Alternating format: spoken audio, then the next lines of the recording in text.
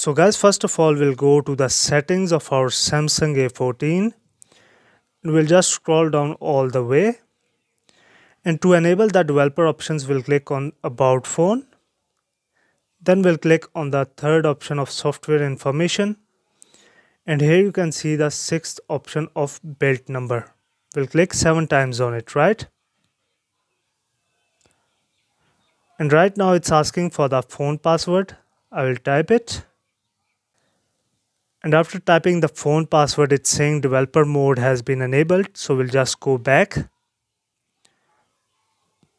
And here you can see that the developer options has appeared under the About Phone. So here we'll just click on it.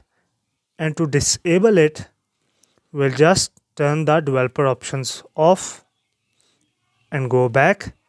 And here you can see it has disappeared. So I hope you liked the video. Thanks for watching.